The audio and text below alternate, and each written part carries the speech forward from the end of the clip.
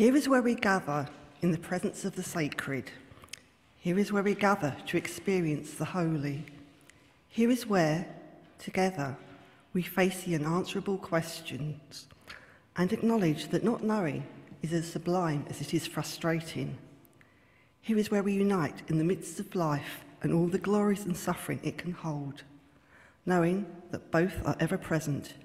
Here is where we ask, think, risk, discuss, ponder and offer what might not be welcomed or even acceptable anywhere else. Here is where, if we allow it, we are deeply moved. Here is where we encounter each other in deep and powerful ways that surprise us, yet without which we would not survive.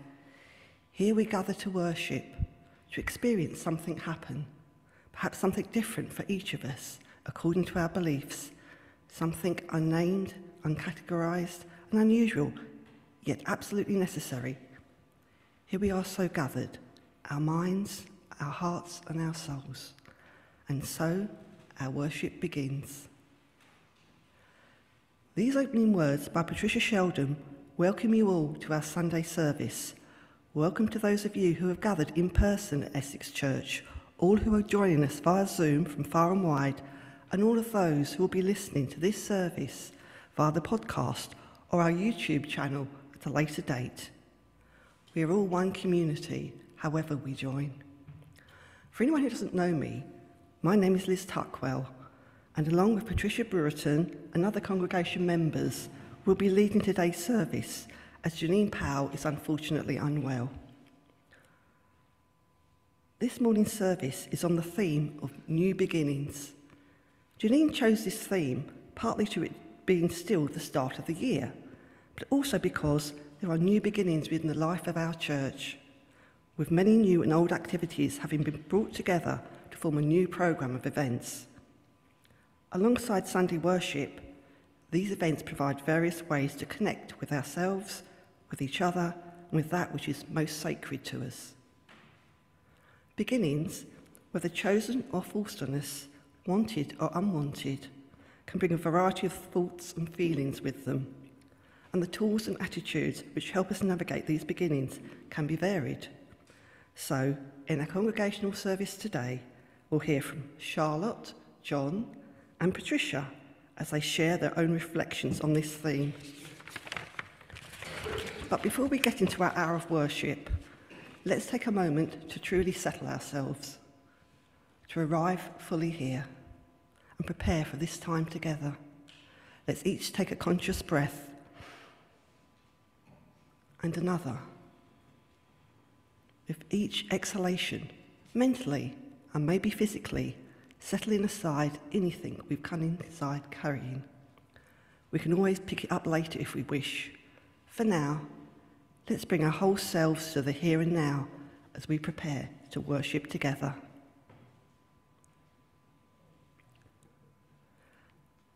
As we do each week, let's light our chalice now, our symbol of our worldwide Unitarian and Unitarian Universalist community in faith.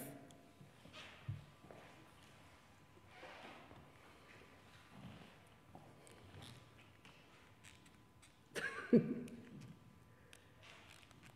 this one doesn't want to cooperate. Let's try the other one.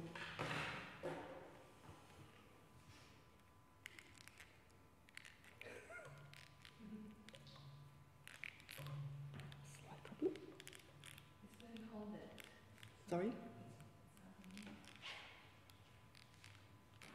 Not working.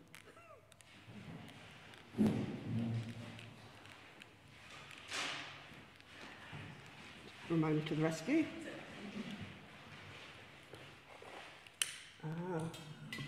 It takes an expert.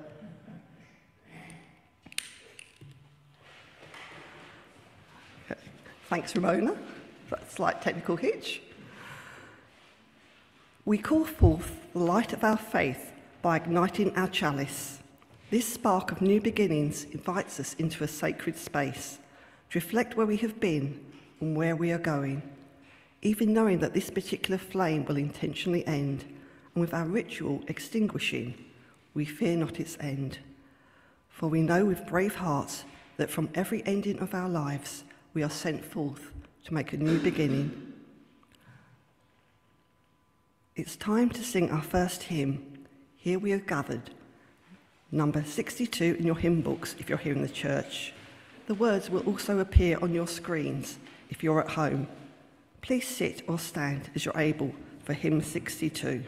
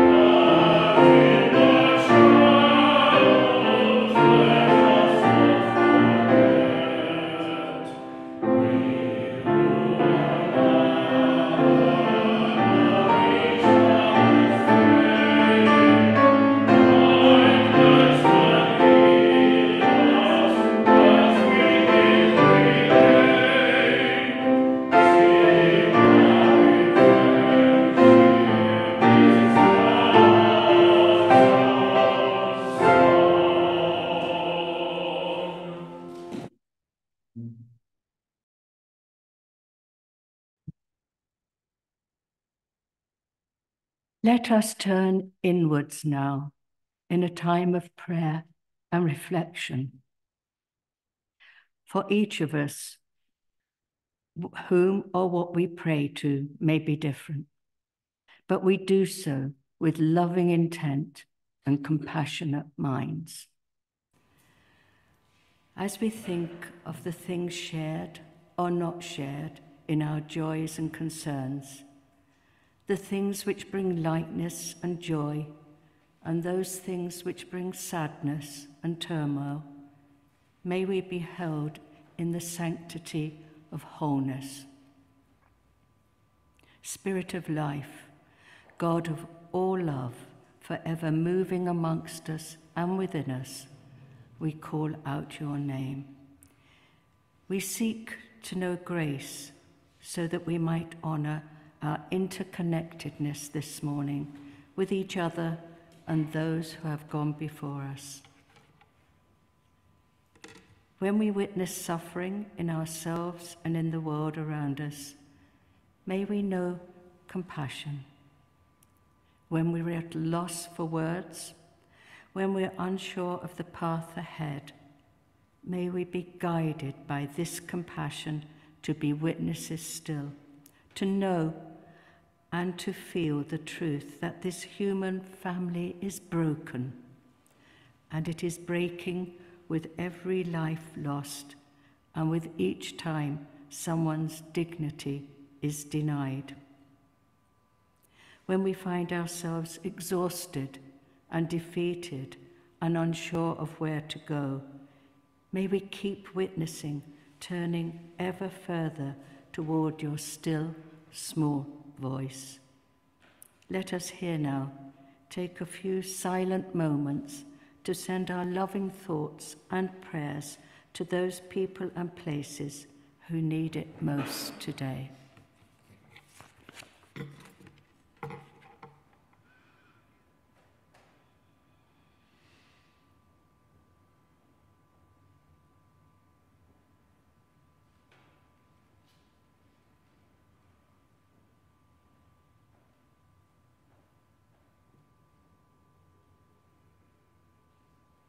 Spirit of life, remind us too that the experience of suffering does not close us off from the possibility of joy.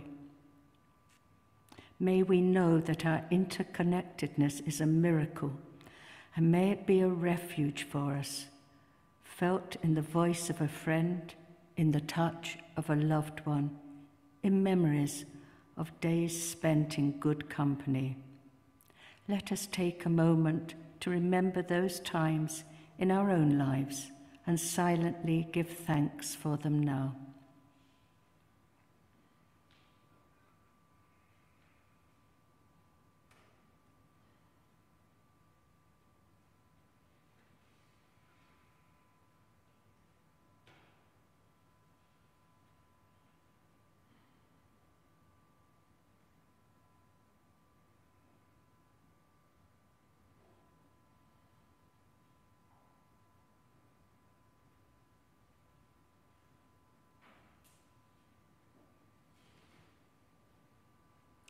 May we remain grateful for the goodness we've witnessed and enacted in the world, and may the warmth of our lives together hold us in love as we move into a future that is as uncertain as ever. Spirit of life and love, God of our hearts and of our understanding, we ask to know your presence, that it may remind us of what is sacred in each precious moment, even when in our brokenness. And may you teach us that sacred presence too, that we might know ourselves here and now, that we may be present for this one wild and precious life. May it be so. Amen. It's time to sing again. This time it's number 104 in your hymn books, Name Unnamed. This hymn speaks of some of the feelings and experience of change as we move towards starting something new. Again, the words will be on your screen too, and please feel free to stand or sit as you're able for hymn number 104.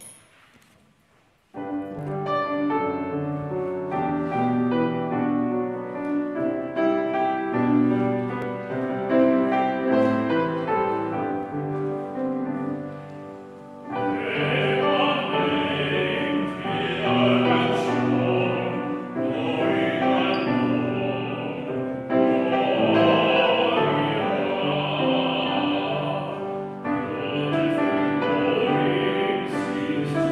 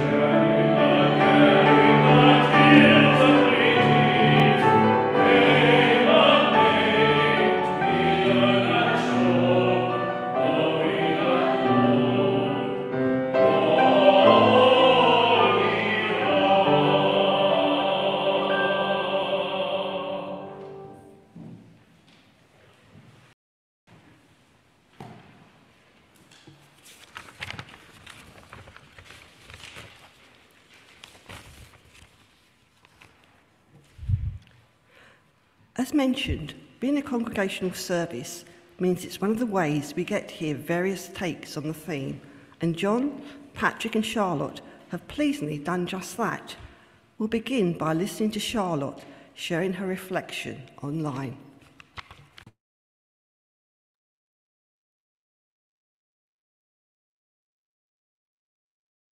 When I first came back to France, schools were closed because of COVID, so I couldn't find a job for 6 months.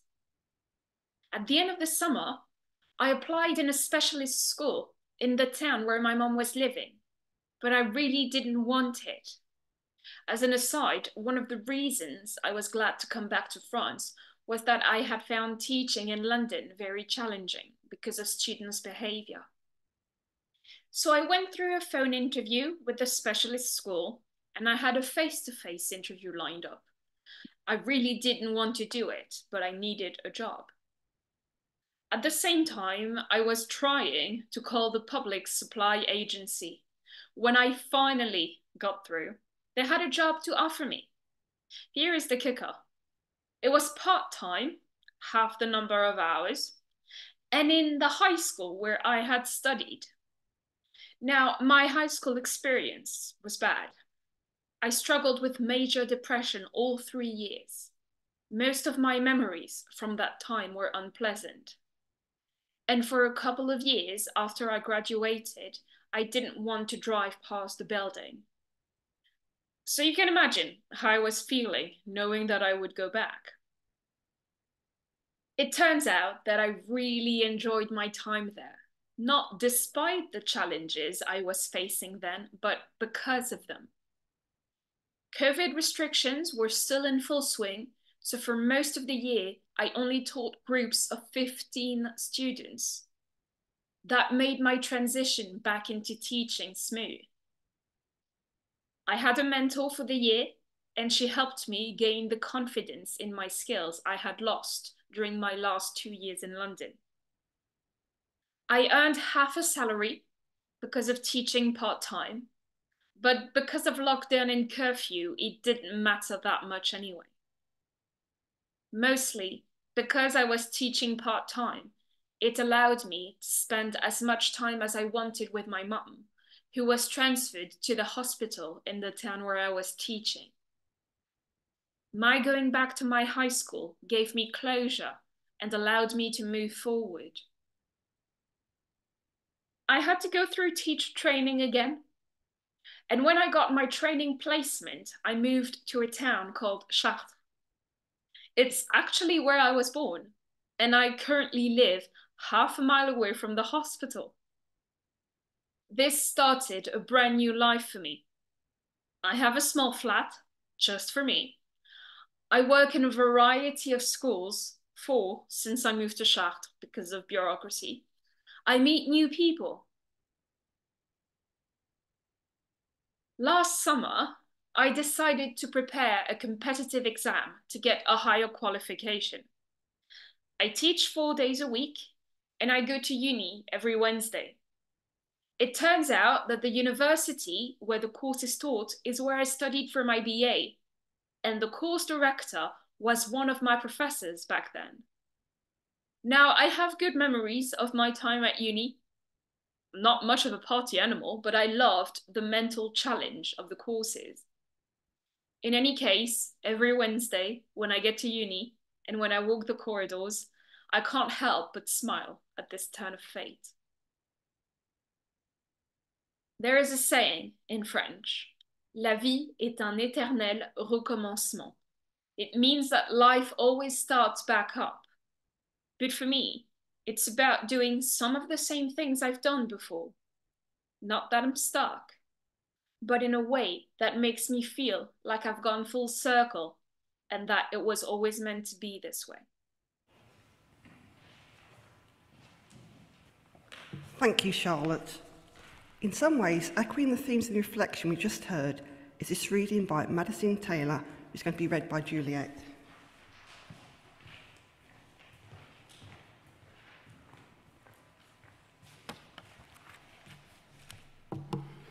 I was just thinking that we have an expression in English which is that the apple doesn't fall far from the tree, and that seems to fit Charlotte's story.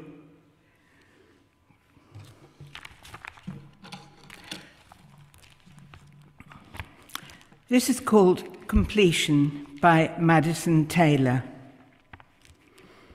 Just as new beginnings are important, so is honouring the experience of closure. Life is a collage of beginnings and endings that run together like still wet paint.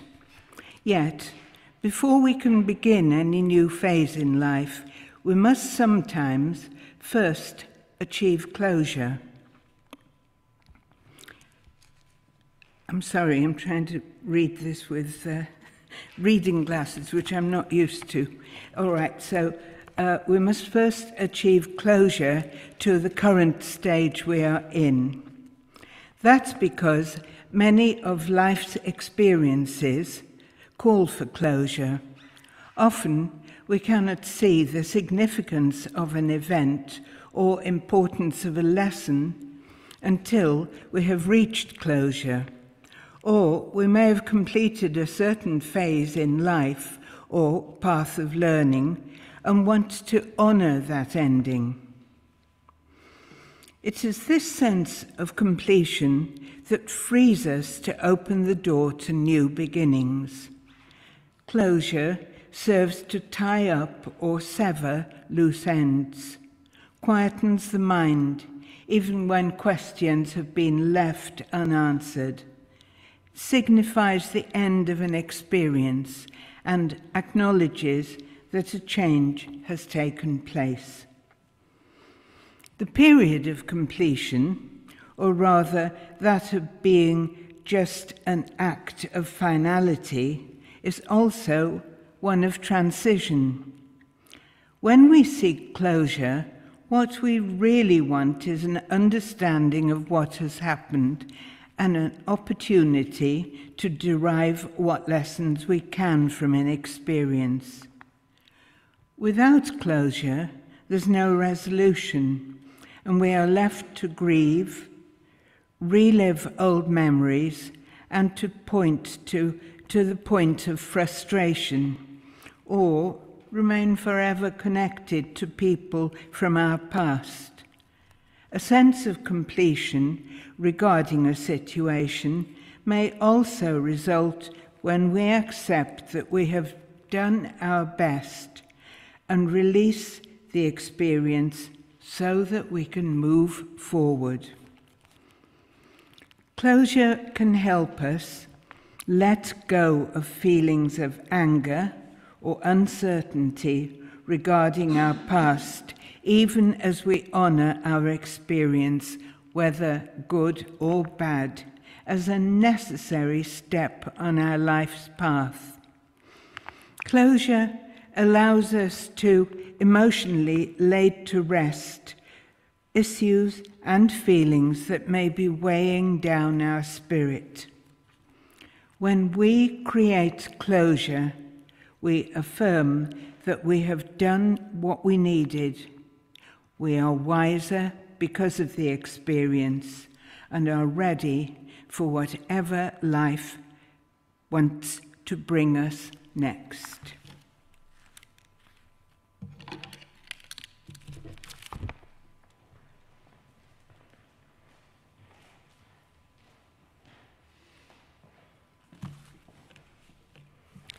We're moving into a time of meditation now, where I'll invite you to contemplate on completion and beginnings in your own lives before we share a good few minutes of silence and stillness together. Our time of silence and stillness will be brought to an end by a chime from our bowl and followed by some reflective music. So I invite you now to get comfortable, maybe putting down anything you don't need, feeling your feet on the floor, closing your eyes or softening your gaze. You may be aware of the sounds of people around you or noises from outside, and you can just let those sounds drift away, allowing yourselves to enter more fully into that place of stillness and silence within. And in this time of stillness, you might like to consider times of completion giving way to something new in your own lives. A new way of being, perhaps, or of living. Something practical or logistically new in your life, having been given room to be brought into being by something completing for you. Or feel free to meditate in your own way.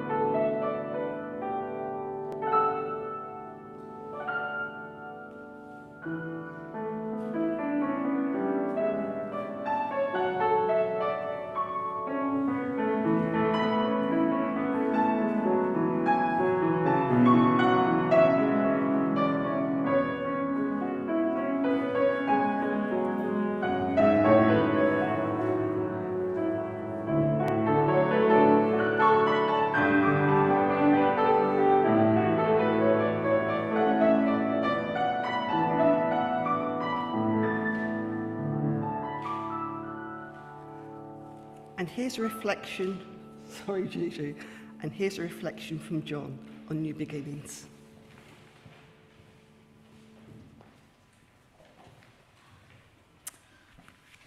Hello everybody. This reflection is about the composition of my first ever poem. I don't usually make any New Year resolutions, but over the last few years since I retired, there's been in my mind a list of activities that I wanted to at least consider as some new beginnings. And most of these activities were creative, as I was very conscious that most of my life has been spent in analysing and solving problems in a structured and systematic manner. This is a result of a scientific education and a lifetime of working in healthcare, dealing with complex issues often in very short periods of time, 10-minute consultations as a GP. So over time I've learned, but often only after suffering some painful consequences, about the importance of self-care.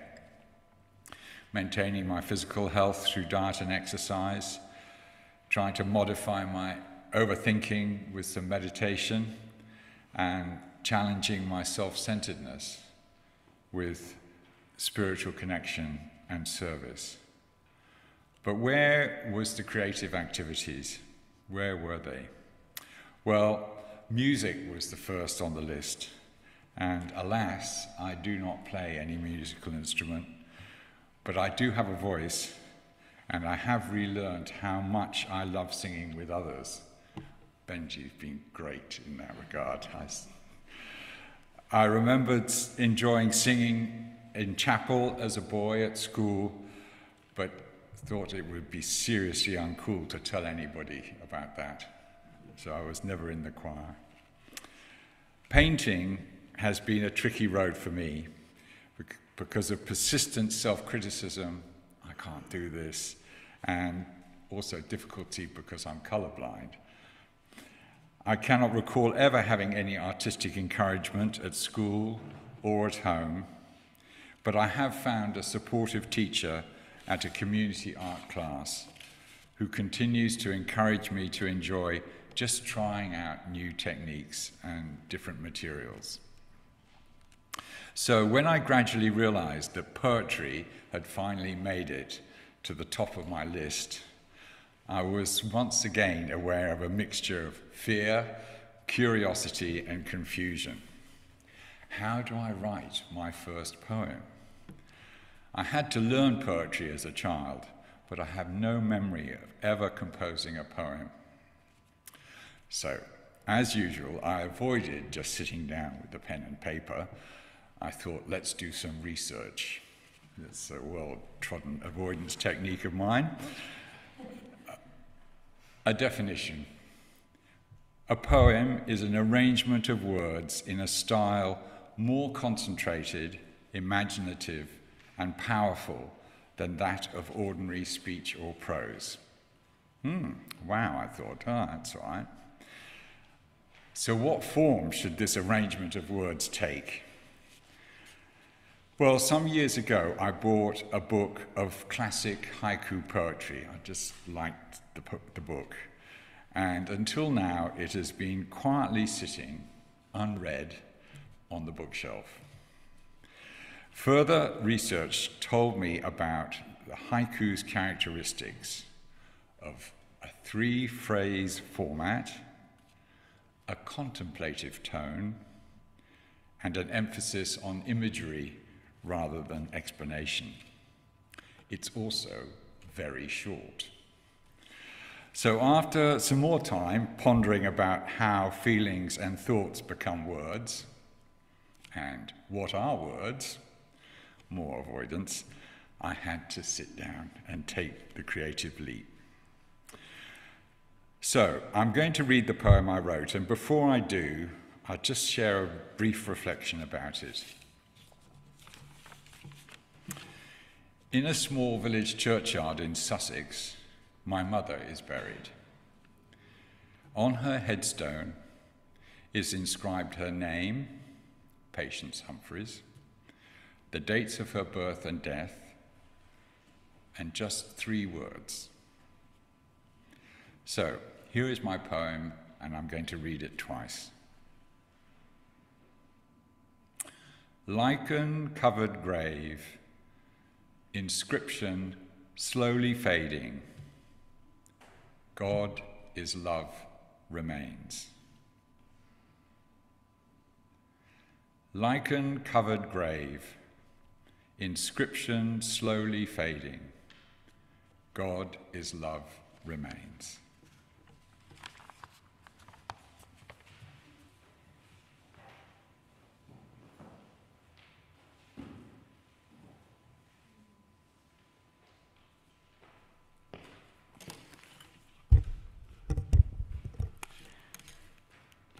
I agreed to write something for this service about beginnings, and then I panicked. When did I last begin anything? As I get older, there seem to be more endings than beginnings in my life. So many people I've known and loved, I just know more. But also so many things I've enjoyed doing are now out of the question for me. I know I will not be able to walk around the Brittany coastal path again, carrying all that I need for the journey on my back. And when we first began that journey, I had never tried long-distance walking before, so starting that was an adventure. And I will never crew a sailing boat again and hear David shout, "Ready about, lee-ho," as I pull on the ropes to change the direction of the sail and make the boat turn around. These endings are like threads pulled from the fabric of my life. I stopped driving when we moved to Islington in 2015. It's unlikely I will ever move again into a new house in a new neighbourhood. I'll never start a new job again, even a voluntary one if it involves a lot of standing or lifting. So no role in a food bank or charity shop. But beginnings are important, especially as one gets older. I can't replace those threads now missing from my life, but I do need to make its fabric strong again. And new beginnings are a way of doing that. Beginning something is a challenge and an opportunity to meet new people, maybe make new friends, and it is exciting. As I lay awake, wondering what I could say about beginnings, I remembered that coming to Essex Church was a beginning. I zoomed in late in 2020 when Sarah Tinker was leading the service. I knew no one. Sarah welcomed me, and we both thought we recognized each other, but have since realized that we'd never met before, and proof of this was my surprise at how tall she was when we finally met face to face. I didn't hang about for a chat after the service, but did keep coming back, and am now beginning to know members of the congregation. I was hesitant about becoming a trustee after an experience at another church where I'd been flattered to be asked to take a leading role without really knowing the problems the church had financially.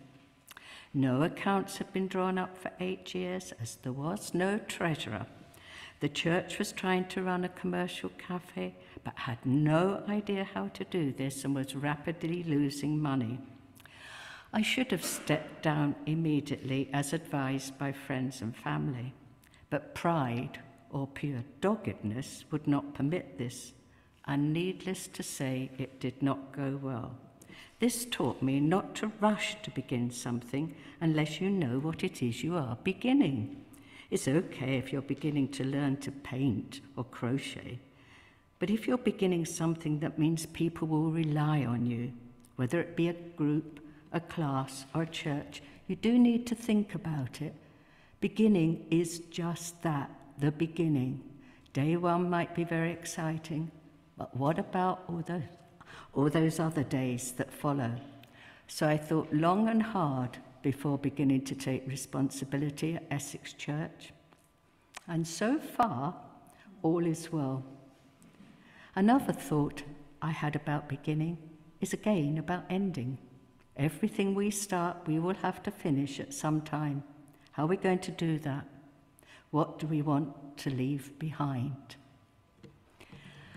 And now it's time for our last hymn, which is number 125 in your hymn books. One more step along the road I go. I love this hymn. My son had it at his wedding, a beginning, and a friend had it at her funeral, an ending. It's a lovely hymn, and the words will be on the screen. You can stand or sit as you wish.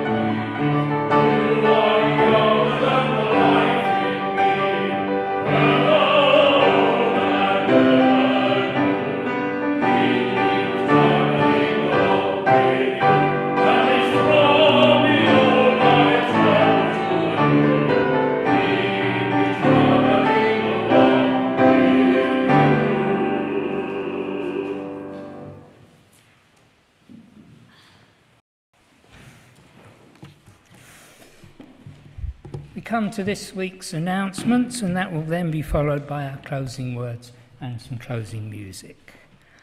Thanks to Ramona for hosting. Thanks to Charlotte for welcoming online. Thank you, Gigi, for playing with us. We hope to see you again soon. Thanks again to Charlotte and Patricia and John for their contributions and reflections for this service, and for those who read. Thanks to Juliet for making tea and coffee. She's already disappeared. Tea and coffee is served in the hall afterwards. And thanks to Marianne for greeting. If you're here in the church, do stay for a drink and a chat in the hall. And if you're online, then Charlotte will stay to chat if you have time. We've lots of activities going on during the week, and there's just a few to draw your attention to. Today, after the service, we were due to have our first in-person Sunday conversation. However, with Jeannene unwell, this has been postponed, but will be starting up next month. Heart and Soul, our contemplative spiritual gathering, is a great way to get to know people more deeply. A reminder that our online Sunday Heart and Soul takes place twice a month now, but there's no Heart and Soul tonight. It will be next Sunday. The Friday Heart and Soul is still weekly, and on Friday the theme will be Changing Your Mind. Let Jane know if you want to sign up for Friday or for next Sunday. This Wednesday evening is an in-person Heart and Soul, gathering in the church at 7 o'clock. Next week's service, led by Jane, is titled Freedom, and that's followed by Margaret's Finding Your Voice singing workshop. No singing ability required. Very enjoyable. Come along. Just have a good sing. We've Jane's induction as our minister on the 27th of January. That's a Saturday and it's at 3 o'clock. There will be about 20 people online and 60 coming in person, so this will be quite a celebration. We're still looking for people to help out on the day, so if you can, please let Jane or Liz know that you're available to help. Looking further ahead, we're hosting Faith in Our Future, a full day of talks and workshops run by the Unitarians for Climate Justice. This is on Saturday the 3rd of February. You will need to book, and tickets are available by Eventbrite. Details of all these activities and more are printed on the back of your order of service and also in our Friday email. Please do sign up for the mailing list if you haven't done already. The congregation very much has a life beyond Sunday mornings. We encourage you to keep in touch, look out for each other, and do what you can to nurture supportive connections. This brings us to our closing words. As we look ahead to the coming week, may we remember that changes abound around us, within us, between us, in our communities, our neighbourhoods, and our beloved faith communities. Changes abound. May we each find the balance point we need as we move through our ever-changing world. The balance between the old and the new, between the known and the unknown, between the familiar and the perhaps bold and risky possibilities that may be there waiting, so that we can bring those new possibilities to fruition for the betterment of ourselves and our world. So may it be. Amen.